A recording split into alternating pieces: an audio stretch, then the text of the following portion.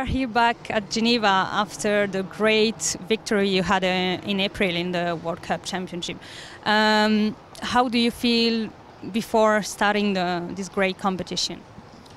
So far I feel quite well. My horse jumped very good today, and he loves the place here in Geneva. He was already a few years here, and with the win of the World Cup final, I hope that he is doing this in the top 10 final again. You are coming here quite a lot, often. Can you tell us something about the Geneva competition? It's a very impressive show. It's a very huge ring, super atmosphere. Everything is close by, the airport, hotel, very good facilities. For me, it's one of the best shows in the world, and I really love to come here every year again. Which horse are you going to ride for the top 10 final tomorrow? Blood Blue. Can you tell us something about him?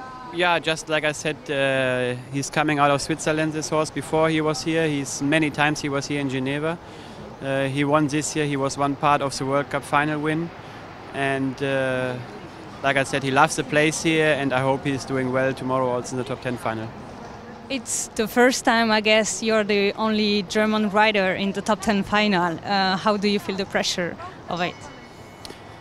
Okay, it's a shame that the other ones not in, but they are really close behind. But it makes for me not a big difference. There are always 10 really strong riders, and you have to beat everyone if you want to win. And yeah, that's my goal. So good luck. Thank you.